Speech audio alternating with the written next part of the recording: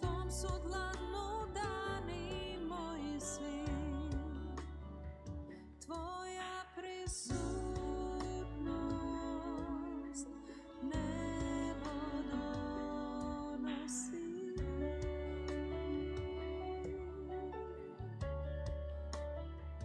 Tvoja prisutnost nebo donosi.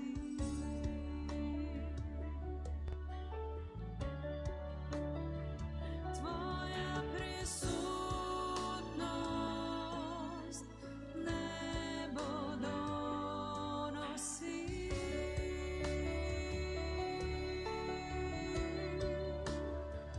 Tvoja prisutnost nebo donosi.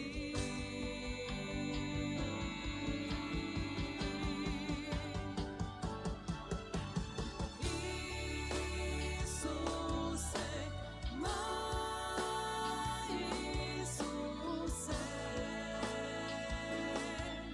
kad Ti si tu, nebo je tu. Isuse, moj Isuse, kad Ti si tu, nebo je tu.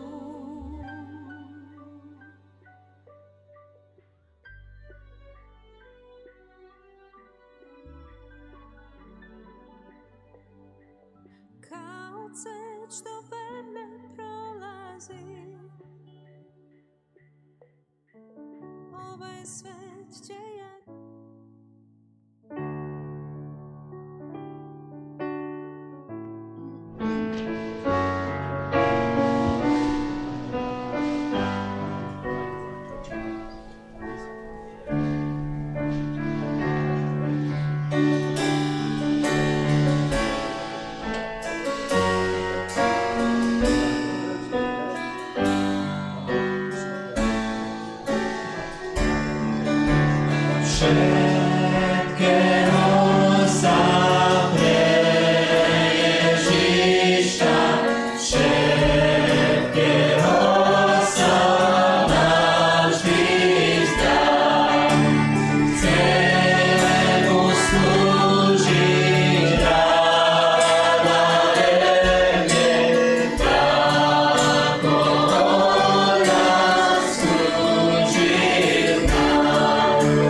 Share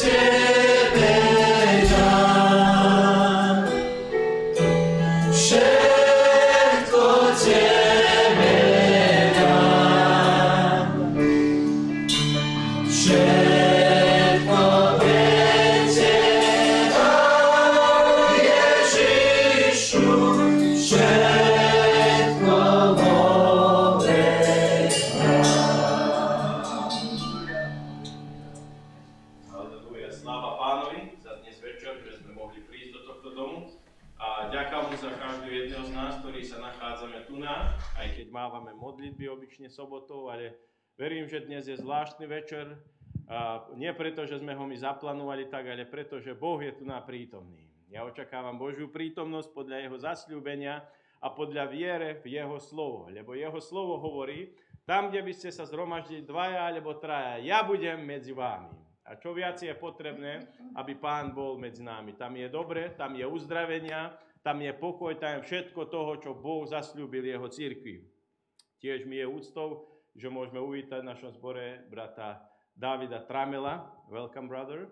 A to je brat, ktorý je dlho rokov v službe s Pánom. A možno sa vy pamätáte, bol tu na 2017 roku. A ja osobne som zabudol, ale on mi ukázal fotografie a hovorí, áno, bol som tu na. A chcel prísť znovu medzi nás a ďaká Bohu, že nám ho Pán doprevadil šťastne a verím, že Pán má dobré veci pre nás skrze tohto brata. Boh nerobí nič náhodou, ale všetko má v svojom dokonalom pláne. Tento brat mnoho rokov prichádzal tu na, hovorí, že v 90., zdá sa mi asi ešte 80. rokov chodil do bývalej Jugoslávii a dnešného Srbska a tak mnohých bratov už, ktorí sú u Pána, si pamätá a tých, ktorí prichádzajú s nami senka, aby slúžili, aby hovorili, tak on je jeden z nich a jednoducho Boh to tak zviazal a naozaj rodina Božia je tá, ktorá je potrebné, aby sa jednoducho zhromažďovala a budovala to, čo Boh má plán na zemi a to je, aby jeho cirkev bola v jednote.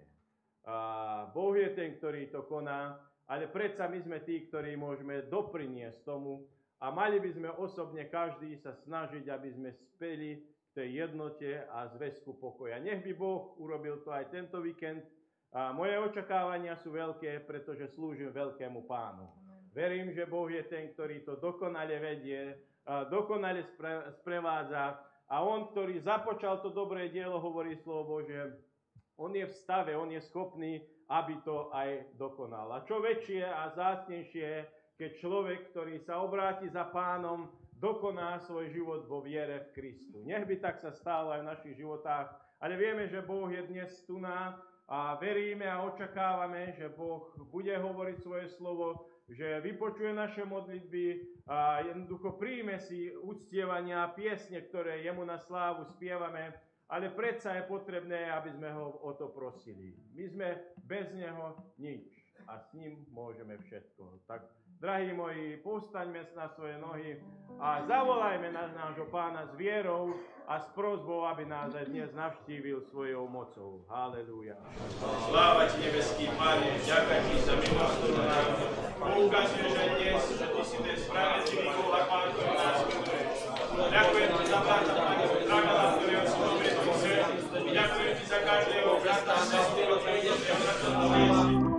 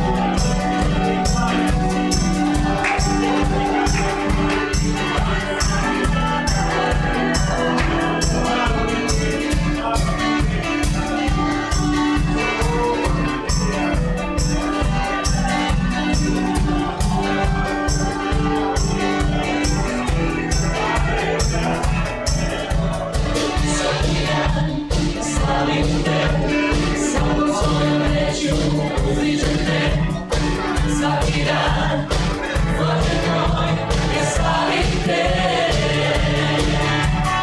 Pevam haleluja, Bogu svom, slava haleluja, Bogu mom, svaki dan, Bože moj, ja slavim te. Svaki dan, ja slavim te, svakom svojom rečju uzdižem te, svaki dan, Bože moj, ja slavim te. Pevam haleluja, Bogu mom, slava haleluja, Bogu mom, svaki dan, Bože moj, ja slavim te. Svaki dan, ja slavim te, svakom svojom rečju uzdižem te, svaki dan, Bože moj, ja slavim te. Pevam haleluja, Bogu svom, slava haleluja, Bogu mom, svaki dan, Bože moj, ja slavim te. Bog moj spasitelj, Bog moj svetitelj, Bog moj izbavitelj, to si ti, to si ti. Bog moj spasitelj, Bog moj svetitelj, Bog moj izbavitelj, to si ti, to si ti.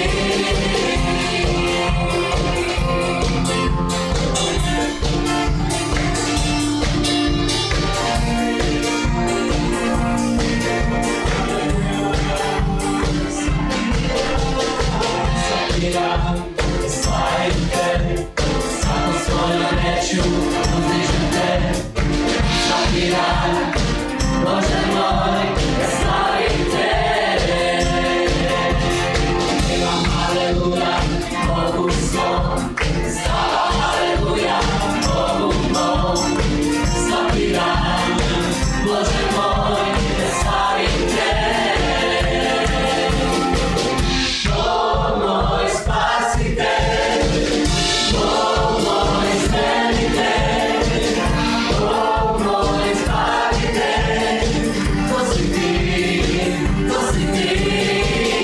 Bog moj spasitelj, Bog moj svetitelj, Bog moj izbavitelj, to si ti, to si ti. Bog moj spasitelj, Bog moj svetitelj, Bog moj izbavitelj, to si ti, to si ti. Bog moj spasitelj, Bog moj svetitelj, Bog moj izbavitelj, to si ti, to si ti.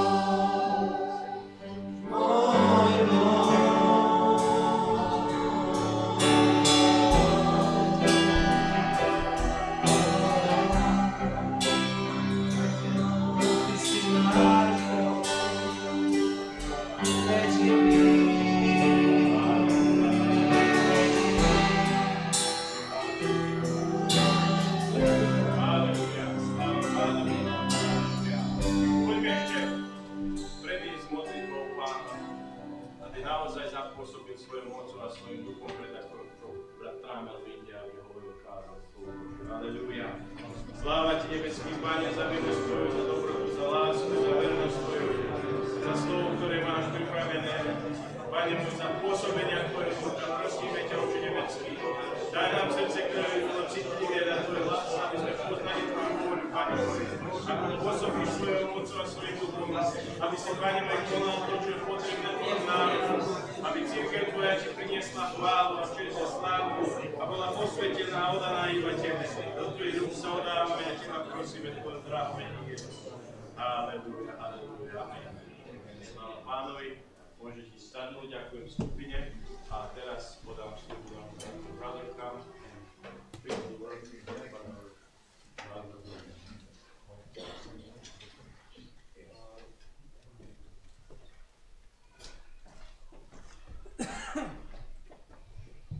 I was glad when they said it to me. I'm going to sing this one. We're singing. Oh, it's okay. I can do it. Okay, I'll sing.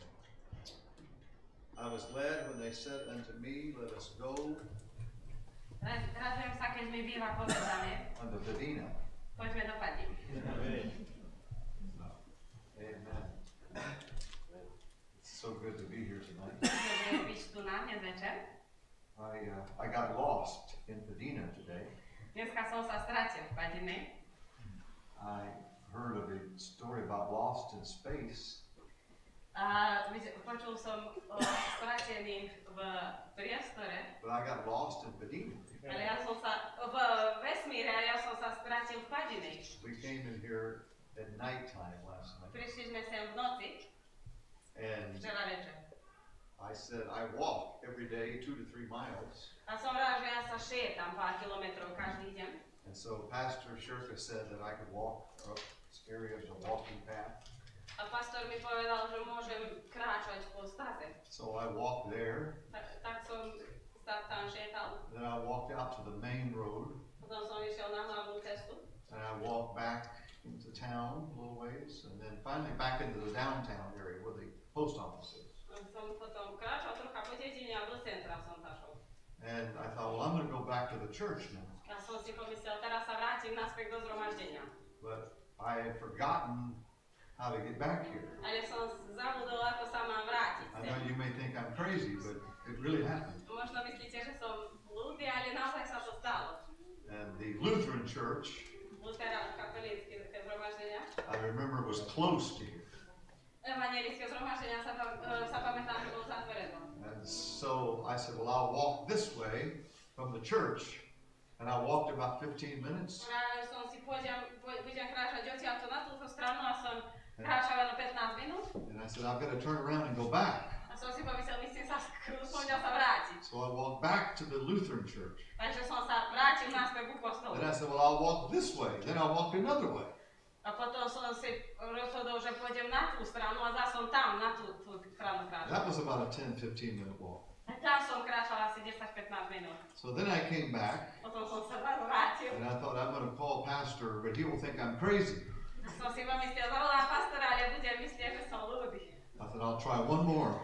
Pravil som si, spróbujem ešte raz. So I walked behind the church, came down some stairs, and I realized where I was at. A som kráčal poza kostol a spustil sa schodami a potom som pochopil, kde sa nachádzam. So I'm glad I got found in Padina at the church. Takže Found my way. že som našiel svoju cestu v Padine. Thank you so much for the invitation to come. Ďakujem za povolania prísť. It is wonderful to be here with all of you tonight. Je predivne byť s vami všetkými dnes večer.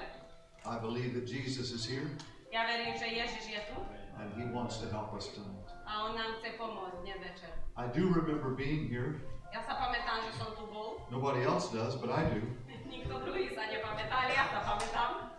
We had a great service that night. Mali sme dobrú službu ten večer. It was on December the 2nd, I believe, 2017. Myslím, že to bol 2. december 2017 roku. And after church, it was snowing. A posle zhromaždenia padal sňah. And some of the children were out on the porch playing. A niektoré deti sa vonku ihrali. It was a graduation service. To bola dodela diplomov. And there was a great anointing of the Lord here, and I remember that. A bolo veľké pomazania Božie a ja sa to dobre pamätám. So it doesn't matter whether you remember me, I remember you. Takže bez ohľadu, že sa vy mňa nepamätáte, ja sa vás pamätám. I'll never forget that service. A nikda nezabudnem tú službu. And the food here is wonderful. Thank you, Sister Daniela. Chova tu je For a wonderful výborná. meal. Ďakujeme sestra Daniela za pre dobrý obed. And to be with their family A že sme mohli byť s ich rodinou, and your pastor. vašim pastorom. It's so good to be here tonight. A dobre je byť dnes večer tu. I'm going to sing a song, Chcem zaspievať pieseň and then we'll go right into the word of the Lord. a potom prejdeme do slova Božieho. Amen. I've had many tears and sorrows. I've had questions about tomorrow. There have been times when I didn't know right from wrong. But in every situation, God gave me blessed consolation that my trials come only to make me strong. I thank God for the mountains, and I thank Him for the valleys, and I thank Him for the storms He's brought me through. For if I never had a problem, I'd never know that He could solve them. I'd never know what faith in God could do. Well, I've been a lot of places, and I've seen a lot of faces, but there have been times when I felt so all alone. But in my lonely hour, in my dark and lonely hour, Jesus let me know I was His own. And through it all, where's the drummer at? Through it all, I've learned to trust in Jesus. I've learned to trust in God. Through it all, thank you. Oh, I've learned to depend upon His word. Sing it with me now. Oh, through it all, through it all, I've learned to trust in Jesus. I've learned to trust in God. Through it all, through it all, I've learned to depend upon His word. Well, I thank God for the mountains, and I thank Him for the valleys, and I thank Him for the storms He brought me through. For if I never had a problem, I'd never know that He could solve them. I never know what faith in God could do. Sing it with me now. Through it all, through it all, I learned to trust in Jesus. I learned to trust in God. Through it all, through it all, I learned to depend upon His word. Oh, through it all, through it all, I learned to trust in Jesus. I learned to trust in God. Through it all, through it all, I learned to depend upon His word. Hallelujah. As you raise the Lord with you tonight. Thank you, Jesus.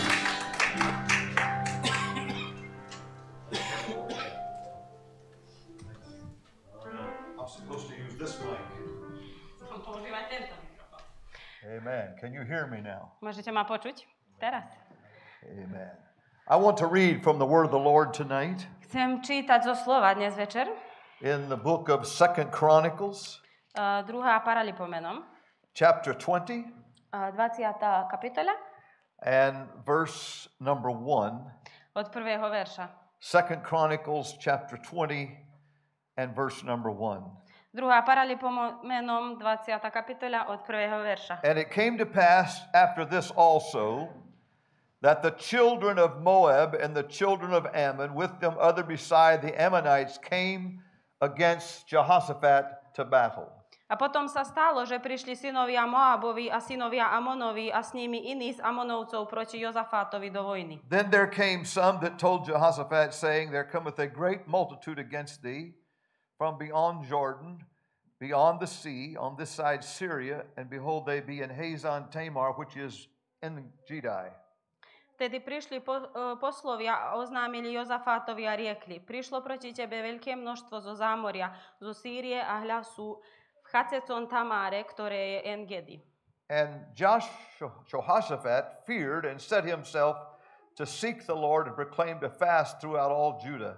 A Jozafát sa bál a obrátil svoju tvár hľadať Hospodina a vyhlásil pôst na celé Judsko. And Judah gathered themselves together to ask help of the Lord, even out of all the cities of Judah they came to seek the Lord. Vtedy sa zhromaždili synovia Júdu, aby hľadali pomoc od Hospodina a prišli aj zo všetkých miest Júdových hľadať Hospodina. And Jehoshaphat stood in the congregation of Judah and Jerusalem in the house of the Lord before the new court.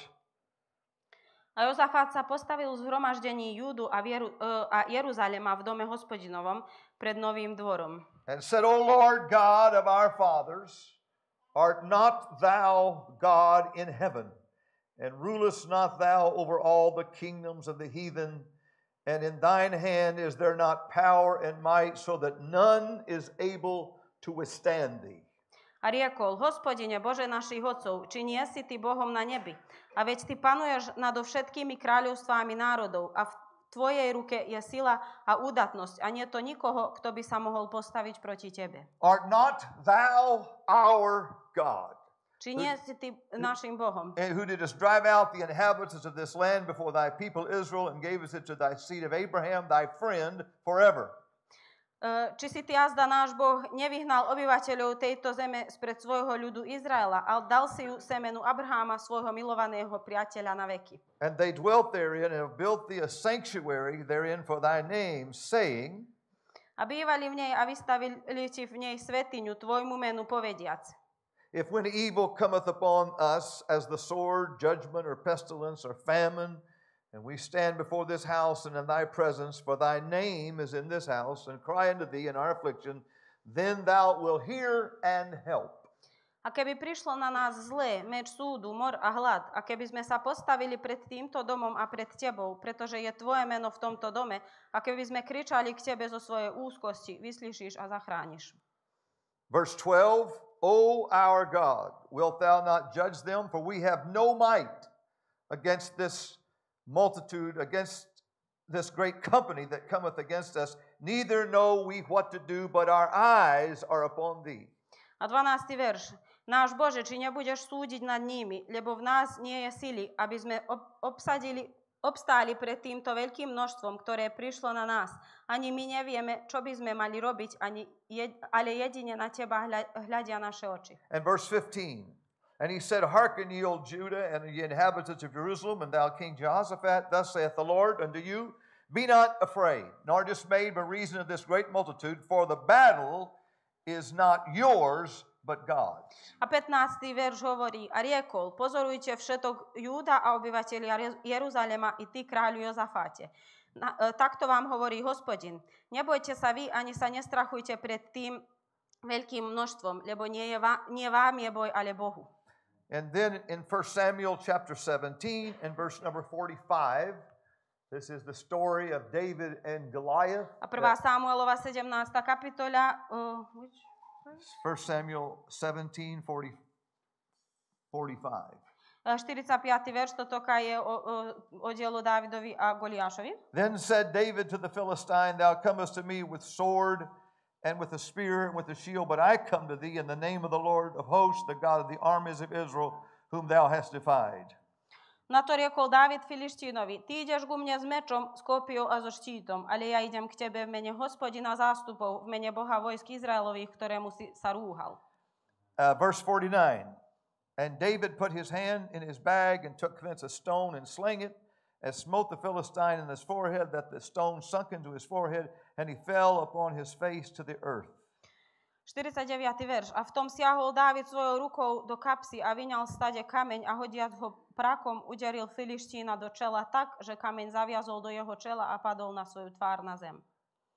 So David prevailed over the Philistine with a sling, with a stone, and smote the Philistine and slew him, but there was no sword in the hand of David. A tak premohol Dávid Filištína prakom a kameňom a uderiac Filištína zabil ho, keď aj nemal Dávid v ruke meča. Therefore David ran and stood upon the Philistine and took his sword and drew it out of the sheath thereof and slew him, cut off his head therewith, and then the Philistines saw their champion was dead, and they fled. A Dávid pobehol a postavil sa k Filištínovi, vzal jeho meč, vyťahol ho z jeho pošvy a zabil ho a odťal ním jeho hlavu. A keď videli Filištíny, že zomrel ich najsilnejší, utekali. I want to speak to you tonight on this subject, making your battle God's battle. Chcem dnes večer hovoriť na tému urobiť svoj boj Božím boj. Everybody say that, making my battle Všetci povedzme, učiniť môj boj God's battle. Božím bojom.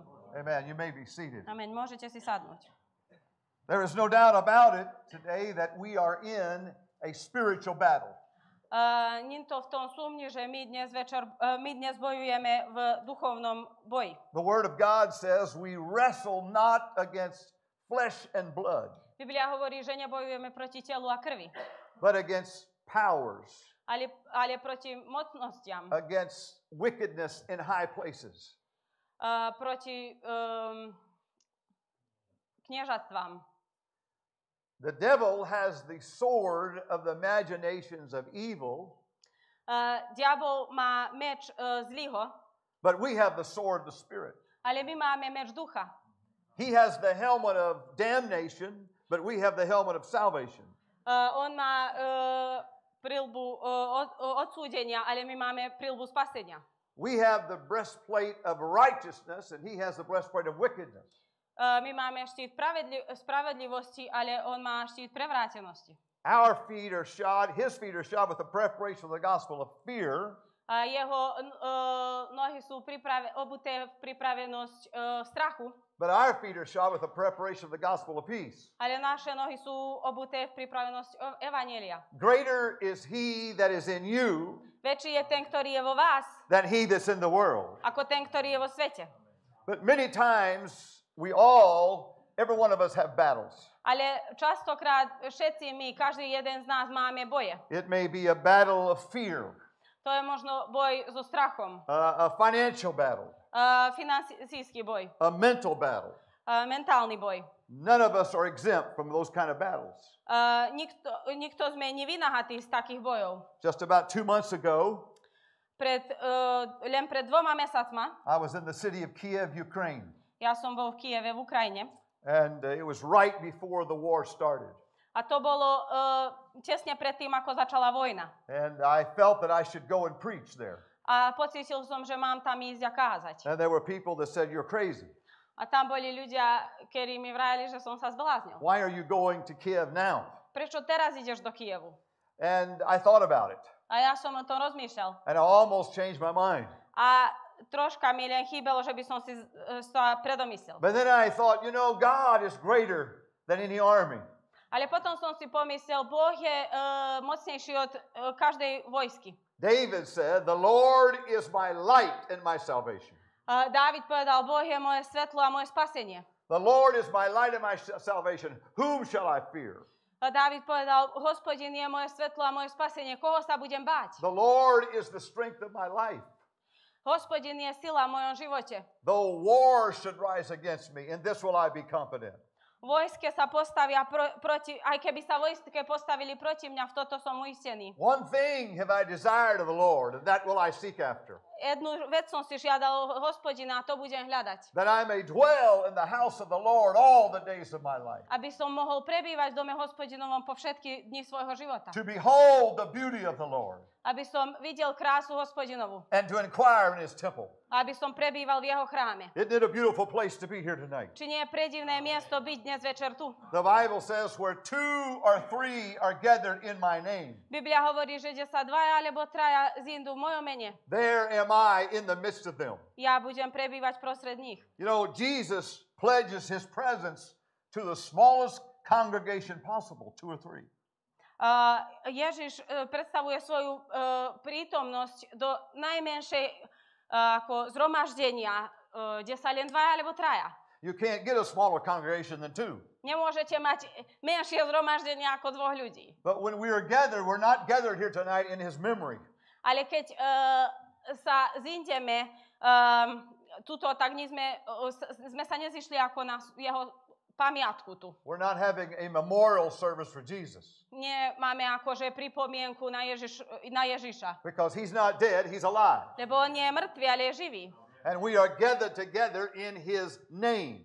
A my sme sa zoskupili spolu v jeho mene. And he said, there am I A on povedal, že tam som ja, in the midst of you. uprostred vás. In other words, when you get here, I'm already here. Druhými slovami, keď ty prídeš sem, ja už som tu. And so tonight I do feel the presence of God in this house. Takže dnes večer už cítim Božiu prítomnosť na tomto mieste. But God wants us to take our battles and put them in his hands. Ale Boh chce, aby sme zobrali svoje boje a položili ich do jeho ruky. There was a story of a young boy in America Jedna udalosť jedného chlapca v Amerike. many years ago when we had the big general stores. They call them general stores with big boxes of candy and barrels of candy.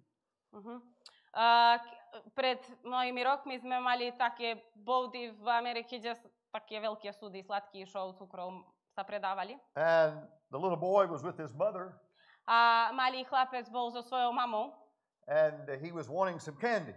a chcel si kúpiť sladkosti. And the proprietor, the owner of the store said, son, reach in there and get you some candy. You can have what you want. A ten ako vlastník bodu mu povedal, chlapec, len zari svoju ruku a vezni si, koľko chceš, môžeš si zobrať čokoľvek chceš. But he wouldn't do it. Ale on to neurobil. He put his hands behind his back. Dal si ruke za chrbát. And the guy said, reach in and get you some candy.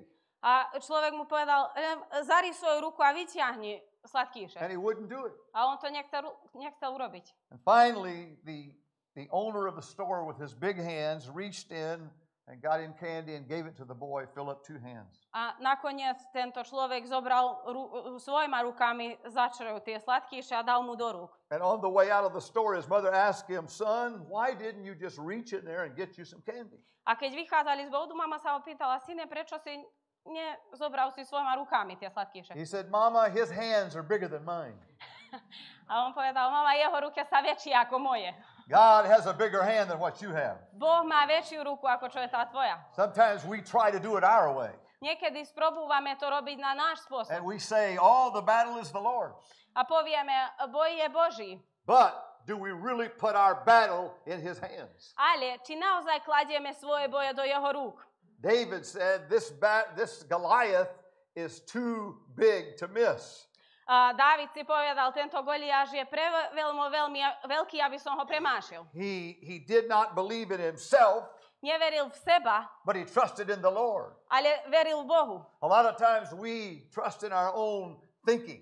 Často sa my spoliehame na svoje rozmýšľania. And we try to do it our own way. A sprobúvame veci robiť na náš spôsob. But God says, I want you to do it the way Jehoshaphat did it.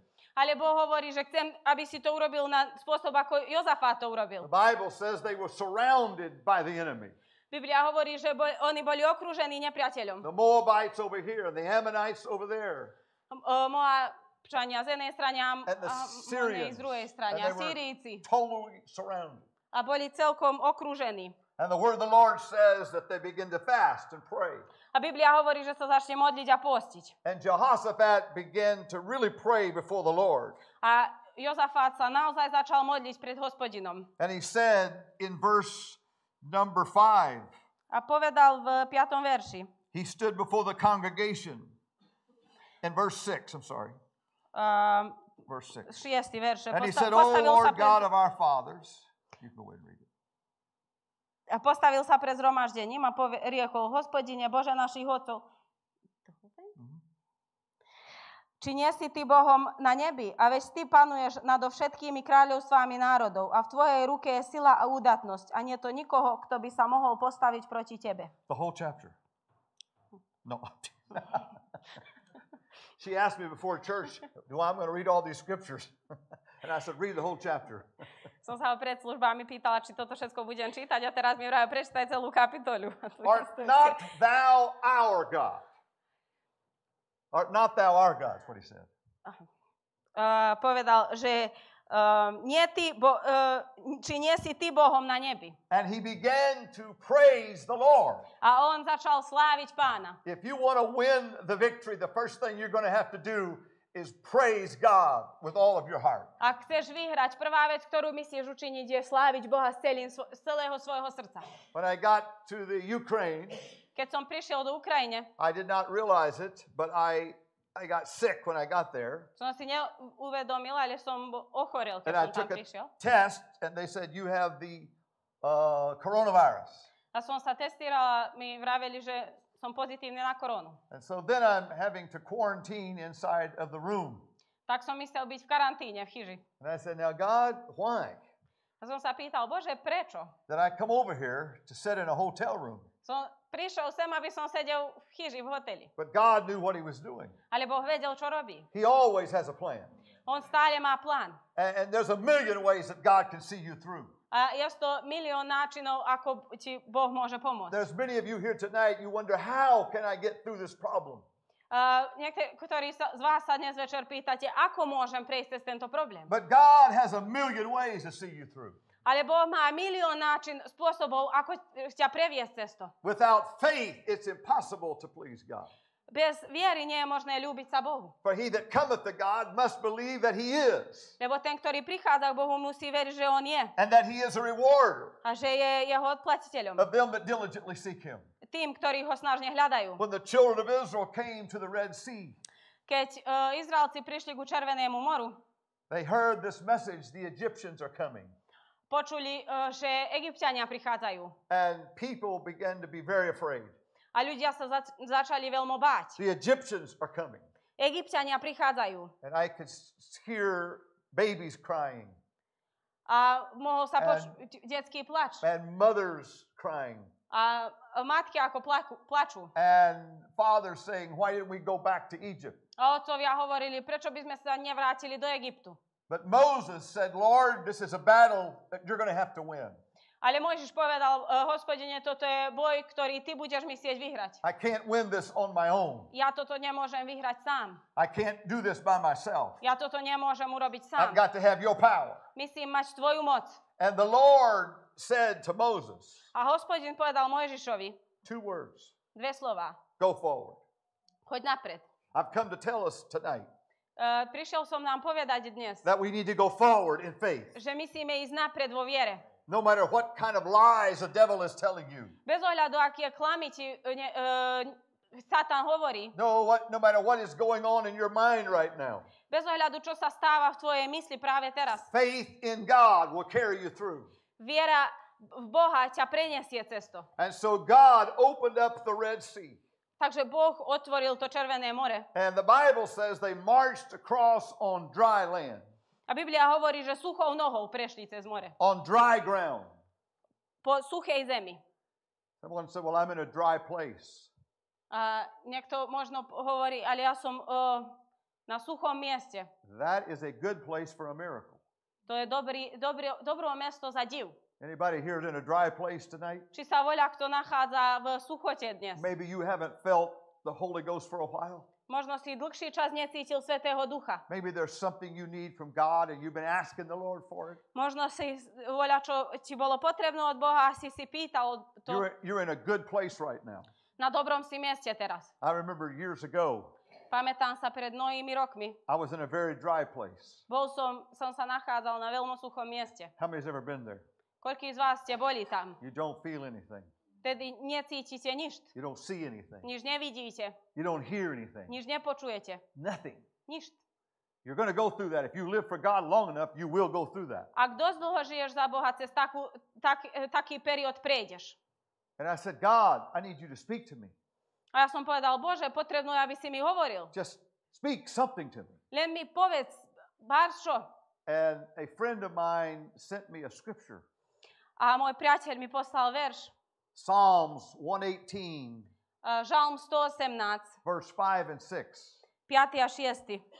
Psalm 118, verse 5 and 6. 118, 5, 6. And it says this, in my distress, I called upon the Lord, and the Lord answered me and set me in a large place. A hovorí, z úzkosti som volal na Hospodina a vyslíšil ma. The Lord is on my side. Hospodin je so mnou. I will not fear what can man do unto me. Nebudem sa báť, čo mi urobí človek. And so I began to use this scripture in this dry place. Takže som začal používať tento verš v tejto suchote. And I began to say, the Lord is on my side.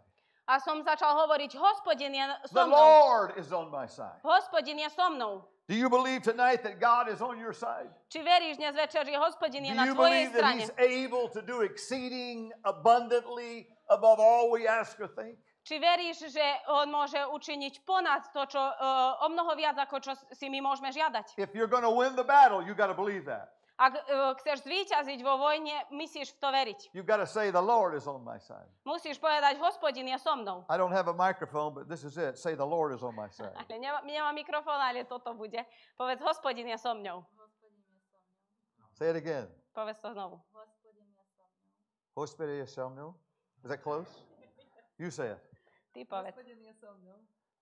Say it again. Hospodin je so mnou. Hospodin je so mnou. Say it. The Lord is on my side. Hospodin je so mnou. Yes? You believe that tonight? Či veríš v to? The Lord is on my side. The Lord is on my side. The Lord is on my side. Hospodin je so I mnou.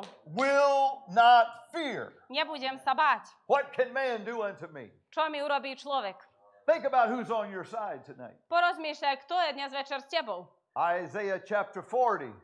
Izaiáš 40. I told her I may quote some scripture tonight. Isaiah chapter 40. Izaiáš 40. Hast thou not known? Či nevieš? Hast thou not heard? Či si nepočul? The Lord, the everlasting God, Večný Boh, Hospodin, the creator of the ends of the earth, ktorý stvoril konce zeme, fainteth not. neustáva. There is no searching of his understanding. Nikto nevystihne jeho rozum. He giveth power to the faint, On dáva ustálému silu. and to them that have no might he increaseth strength. A tomu, kto nemá vlády, hojne udeľuje moci. Even the youths shall faint and be weary, Mládenci ustávajú a and zomdlievajú. the young men shall utterly fall. A junáci ťažko klesajú. But they that wait upon the Lord, Ale tí, ktorí očakávajú na Hospodina, his hands are bigger than yours. jeho ruke sa väčšie ako I tvoje. said, his hands are bigger than yours. Som povedal, jeho ruke sa They väčšie that ako wait tvoje. upon the Lord Tí, ktorí očakávajú na Hospodina, shall renew their strength. nadobúdajú novej sily. They shall mount up with wings as eagles. Vznášajú sa na perutiach ako orly. They shall run and not be weary. Bežia a nezomdlievajú. They shall walk and not faint. Chodia a neustávajú. That's the power of the Spirit of God. To je sila Božieho ducha. That's what the Spirit of God can do for you right now. To je to, čo sila Božieho ducha môže urobiť pre teba práve This is a teraz. revival, right? Toto je prebudenie. I want God to touch me in this revival. Chcem, že by ma Boh sa dotkol v tomto prebudení. I want the Holy Ghost to touch my mind. Chcem, že by sa Svätý Duch dotkol moje mysli. All fear's got to go. Všetok strach musí odísť. Greater is he that's in you Väčší je ten, ktorý je v tebe, than he that's in the world. ako ten, ktorý je vo Come on, svete. lift up your hands right now. Pozdvihnime svoje ruky Come práve on, let's teraz. worship the Lord for just a moment Slávme here. Pána na moment. Hallelujah. In the name of the Lord Jesus Christ. In the name of the Lord. In the name of the Lord. Hallelujah. Hallelujah. Hallelujah. They that wait upon the Lord Ale tí, ktorí očakávajú na shall Hospodina, renew their strength. nadobúdajú novej sily. They shall mount up with wings as eagles. Vznášajú sa na perutiach ako orly. I love the eagle. Ja milujem orly. The eagle builds its nest 10,000 feet up sometimes on the side of a cliff. Orly si veľmi vysoko robia svoje hniezda niekedy ako na ivicách. And that nest can weigh up to 1,000 pounds. Whatever that is. A to hniezdo môže byť veľmi ťažko. 100,000 pounds. But the eagle has perfect eyesight. Ale orol má savršený vid. It can dive down 2 miles and pick up a snake or whatever it wants to pick up. Môže sa zaletieť do a zachytiť hada alebo čokoľvek zazrie. Also, the eagle has the ability to fly directly into the sun. A taktiež orol má tú možnosť, že môže letieť direktne do slnka. There's another bird called the condor. Ešte jeden vták sa volá A condor. kondor. Yeah. And it's a large bird. Veľký vták. But it does not have that ability. Ale nemá túto možnosť. The only ability the condor has, it can reach up and maybe pull the eagle out of the sky. Jedinú možnosť, ktorú tento vták má, je, že môže sa vyťahnuť a stiahnuť orla dolu. But when a condor is chasing an eagle, Ale keď tento vták chytá orla, all the eagle has to do is turn toward the sun. všetko, čo orol potrebuje urobiť, je skrutnúť sa ku slnku. And it can fly directly into the sun. A môže letieť direktne do slnka. It has these little things that flip down like sunglasses. Má takvo, čo sa spustí ako okuláre od slnka. And the eagle has that ability to fly directly into the sun. Takže orol môže letieť direktne do slnka. We can fly directly into the SION, Jesus Christ. A my môžeme letieť direktne ku Ježišovi. He is our peace. On je náš pokoj, He is our joy. on je naša radosť, He is our victory. on je naše Whatever víťazstvo. you need right now, Čokoľvek the potrebuješ battle dnes, is not your battle, but the battle is God's. boj nie je tvoj, ale Boží. But you have to turn it over to Him. Ale musíš mu ho odovzdať. And that's what they did in 2 Chronicles chapter 20. A to je to, čo urobili v 2. Paralipomenon 20. First of all, Jehoshaphat said, Lord, Prvá vec, Jozafát povedal, Hospodine, you're the great God. ty si veľký Boh. You're the friend. You're Abraham's friend. Ty si Abrahámov priateľ. You're the mighty God. Ty si silný Boh. And then he said, A potom povedal, Lord, we don't know what to do. Pane, my nevieme, čo máme robiť. The secret of making your battle God's battle Tajna v tom, že by si učinil svoj boj Božím Bohom, is you've got to tell God, I don't know what to do. je, že musíš povedať, Bože, ja neviem, čo mám robiť. You got to give up your own ideas. Musíš odustať od svojich idejov. This is the only way to win the battle. Toto je jediný spôsob, ako môžeš vyhrať boj. This is the only way for God to take your battle for you. Toto je jediný spôsob, ako Boh prevezme tvoj boj. I don't know what to do. Neviem, čo mám robiť. But my eyes are upon thee. Ale moje oči sú na tebe. Did you ever just tell God that? I don't know what to do. Či ste to veľa kedy povedali Bohu, neviem, čo mám robiť. And then he said, we have no might. A potom povedal, my nemáme silu, nemáme moc. God loves the fact that when we tell him, God, we don't have any strength. Boh miluje, keď mu povieme, Bože, ja nemám moc. But if you'll touch us, A nemáme moc, ale ak sa nás ty if dotkneš, you'll just help us, ak nám ty pomôžeš, everything's going to be all right. všetko bude v poriadku. Making your battle God's battle. Učiniť svoj boj jeho bojom. And so the Bible says Takže Biblia hovorí, that the Lord told them, all right, get the choir out, že im Boh povedal, vyvedte chór, get the praise team out, sláviaci tým and begin to sing a song. a začnite spievať. Praise the Lord, for his mercy endureth forever. Slávte Pána, Praise the Lord, for his mercy endureth forever. slávte Pána Slávte Pána. lebo jeho moc prebýva na veky. Okay. And they begin to sing that. A oni to začali spievať. Praise the Lord, for his mercy endureth forever. Slávme Pána, lebo jeho milosť trvá na veky. Good. Say it again. Praise the Lord, for his mercy endureth forever. Slávte Pána, lebo jeho milosť prebýva na Now veky. you say that. Trvá na Praise the veky. Lord. Ty povedz, slávme Pána. And when they begin to sing, A keď začali spievať, the Lord said, all right, it's my battle. Hospodin povedal, dobre, môj je boj. Up to this point, it's been your battle. Do tohto momentu bol váš boj. Up to this point, you're trying to do it by yourself. Do tohto momentu ste pokúšali sami to urobiť. Up to this point, I'm not helping you. Do tohto momentu som vám nepomáhal. But when you realize you don't have the strength, Ale keď ste si uvedomili, že vy nemáte and you silu realize that, God, we don't know what to do. a ste si uvedomili, že Bože, my nevieme, čo máme He robiť. said, I'm going to take over. On povedal, ja prevezmem. I'm talking to somebody right now. Práve teraz hovorím God is niekomu. going to take over your battle and make it his battle. Boh prevezme tvoj boj a učiní ho svojím Do bojom. you believe that Či tonight? veríš v to dnes večer? The children of Israel, when they got across the Red Sea, Izraelský národ, keď prešiel cez Červené more, they got on the other side of the Red Sea, prišli na druhú stranu Červeného mora they began to sing. a začali spievať. The Lord is a mighty man of war. Hospodin je silný hrdina. The horse and his rider hath he cast into the sea. Koňa jeho Horse. jazdca spadli do mora. They began to sing and worship the Lord. Oni začali spievať a sláviť Pána. But they were singing the right song, but it was the wrong side. Spievali správnu pieseň, ale bola to pogrešná strana. They should have sang that song before they crossed. To mali spievať zdrov, ako čo prešli. That's how to give God your battle. To je spôsob, na aký dáš Bohu svoj boj. You've got to sing the song before the battle. Musíš začať spievať drov, ako čo zídeš do boju. You say, well, I have a bad problem. The doctor said I have a bad disease. Možno si povieš, doktor mi hovoril, že mám ťažkú chorobu. But you need to believe the report of the Lord. Ale musíš veriť v Bohu, By his stripes you are healed. že jeho synaviciach si uzdravený.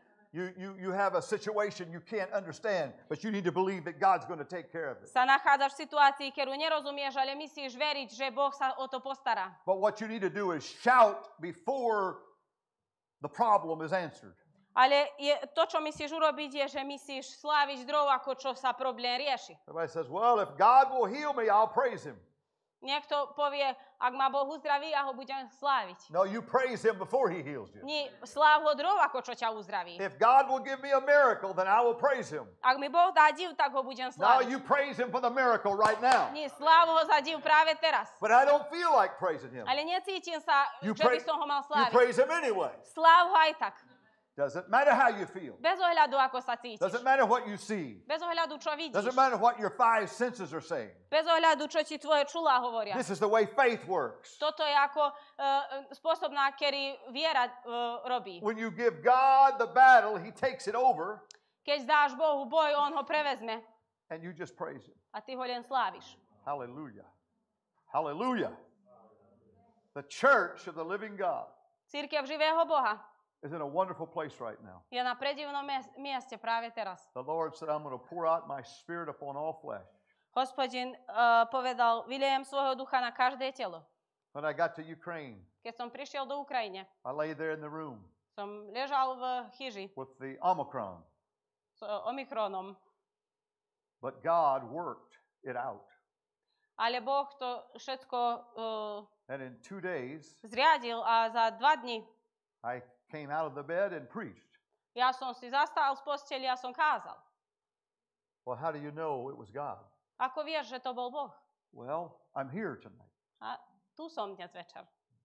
I know there's a lot of pastors in America that didn't make it. Viem mnohých pastorov Ameriky, ktorí sa nevyťahli z toho. But we tonight are here and God wants us to worship him and go forward. Ale my dnes večer sme tu a Boh chce, že by sme išli za ním. No matter what we've been through. Bez ohľadu, cez čo sme prešli. We've all been through some sorrow and pain and tears. Everybody has. Všetci sme prešli cez ťažkosti a cez boľasti. But I feel a word from the Lord tonight. Ale cítim slovo od Pána dnes večer. We've got to go forward. Musíme ísť napred. We've got to go forward. Musíme ísť We've napred. got to make our battle his battle. Musíme svoj boj učiniť jeho bojom. Would you lift your hands with me right now? Father, in the name Pozdvihneme of svoje Jesus. ruky práve teraz. Lord, in your name right now, we thank you, Lord, for your presence. We thank you, Lord, for your presence in this room tonight. We thank you, God. Oh, let us make our battle your battle. There are things we do not understand, but oh God, we give it to you tonight. We give you our needs, we give you our situations, God. We don't know what to do, but our eyes are on thee, O Lord. Hallelujah. Hallelujah.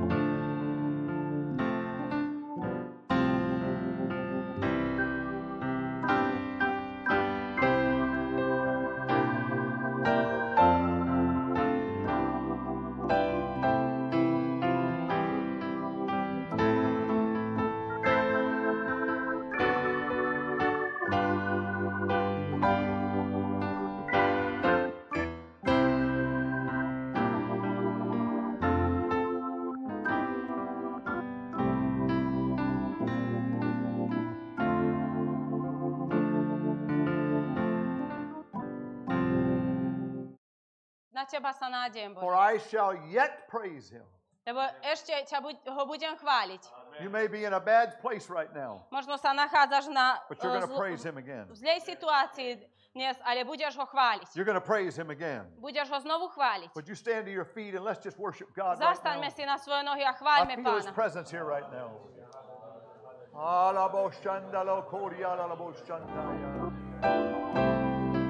Father, in the name